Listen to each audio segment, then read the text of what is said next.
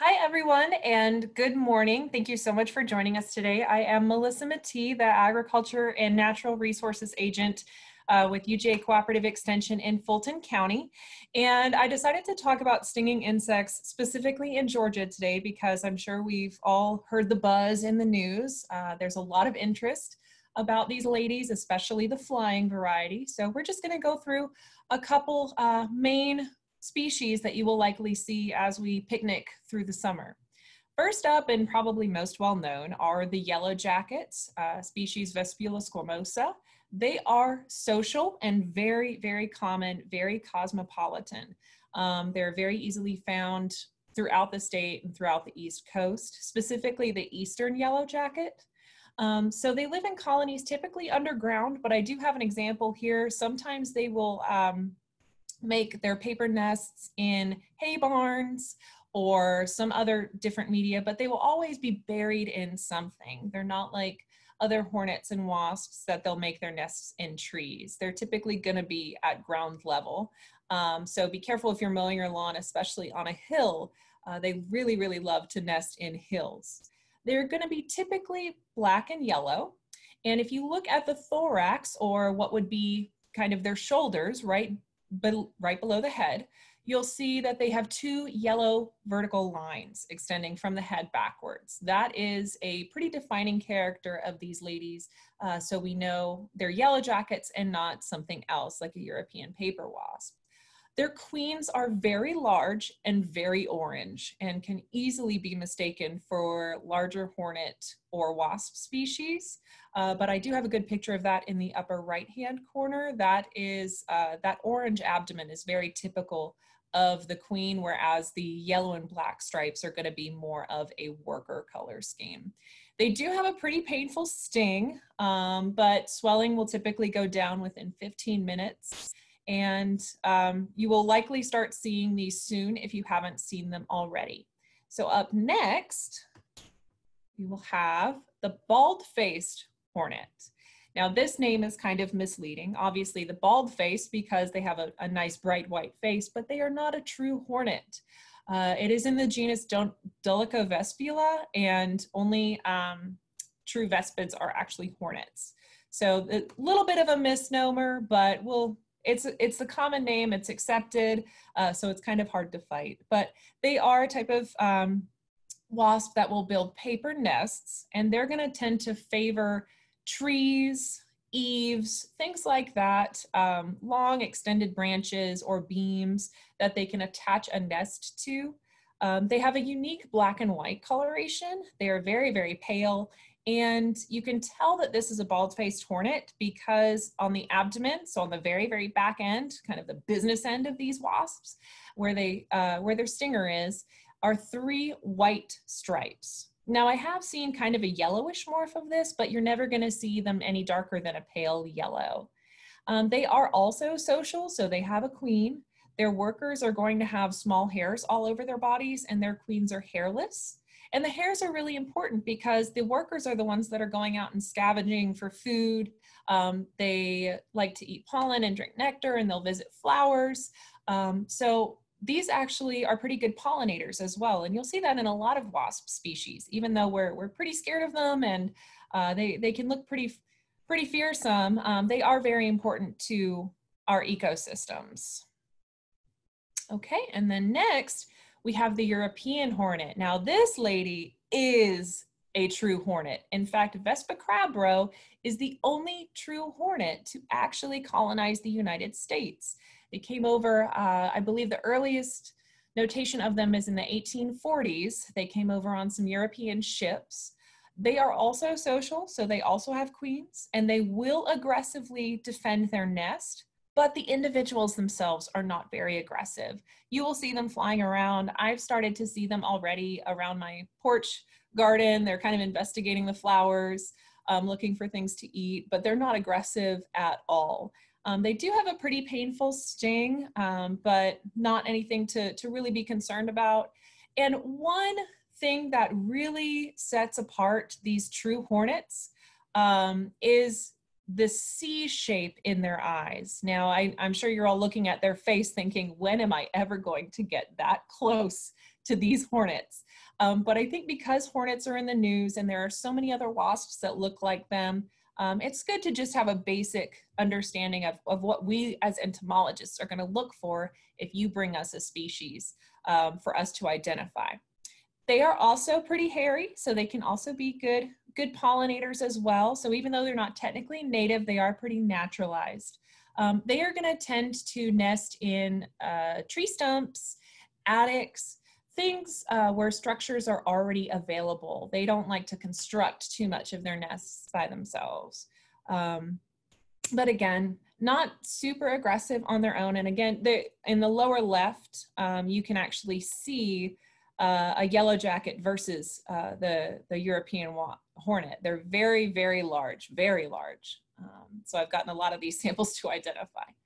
Up next, we are going to have the true paper wasps. Now, a lot of our wasps are going to build paper nests, but there is only one true paper wasp group, and it's kind of a catch-all.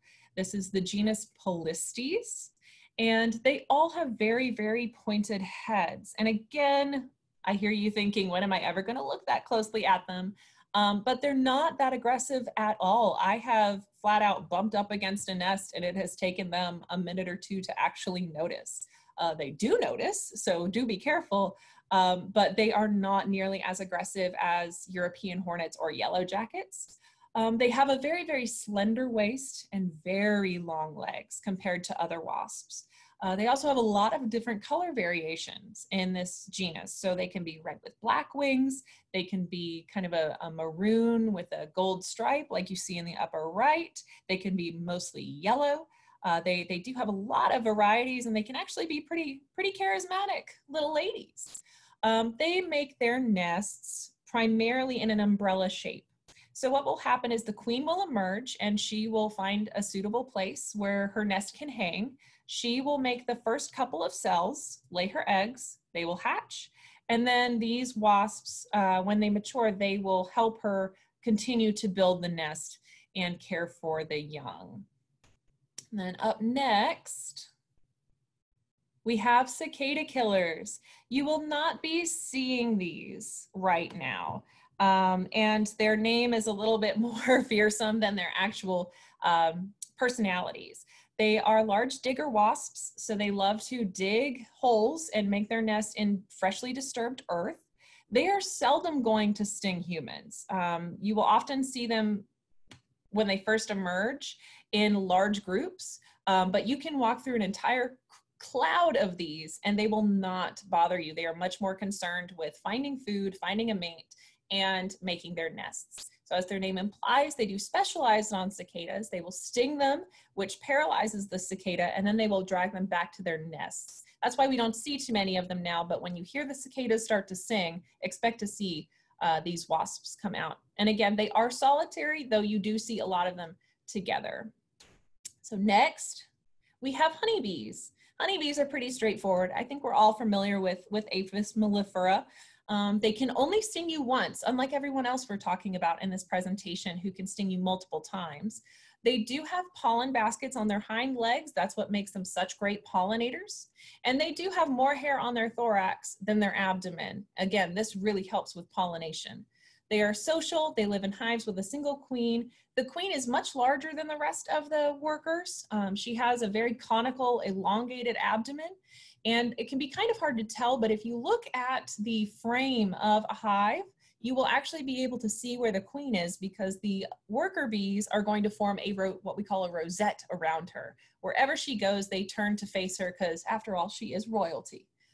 Next, we have some native bees. We have bumble and carpenter bees. I lump these together because they're so similar. So the bumblebee is very, very fuzzy. And the carpenter bee is a little bit fuzzy, but as you can see in the lower left corner, the abdomen is very shiny. It does not have as much hair. Both of these can sting repeatedly, but they do seldom sting unless they feel very, very threatened. Bumblebees are going to have hair all over their body, like I said, and there's a lot of color variation as far as how the yellow and black stripes are placed. If there's a white patch, if there's an orange patch, we have about 13 different species of bumbles specifically in Georgia. But again, the carpenter bees are going to have that naked, shiny abdomen.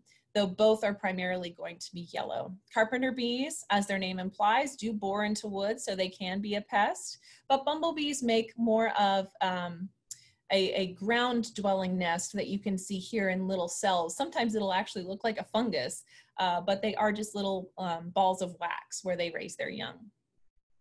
Next, we have some mimics. So in addition to these flying, stinging creatures, there are things that take advantage of their reputation and try to mimic them.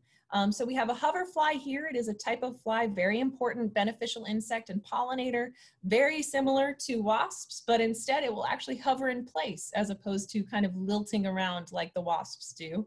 The grapefruit borer is a great example of a moth that mimics that wasp coloration, just like those polistes or paper wasp we talked about. And so is the mantid fly, which is actually, it's closely related to lacewings. It's not a mantis and it's not a fly. But again, it has that coloration that makes it look very wasp-like. And then finally, we have the one stinging insect that is not in Georgia, but it certainly is in the news. We have the Asian Giant Hornet. So all of this hype is basically due to 2 sightings at the end of 2019 in Washington state. It has not been recorded anywhere else, and it does not seem to have spread, according to experts. But this is a true hornet, just like the European hornet. The venom on the Schmidt Pain Index, which is kind of a scale of how painful and venomous insects are, it's about as painful as a yellow jacket, according to those that have been stung. The main danger here is not really to humans, it's to bees. They will attack and seek out and attack hives by decapitating the bees themselves and feeding on the thorax and the muscles within. So again, these sightings were in late 2019. There hasn't really been any activity with them this year at all. They are brown and orange and have a yellow striped abdomen. They are larger than any wasps that we have here. But they do have a very, very orange head. So they are very, very distinctive.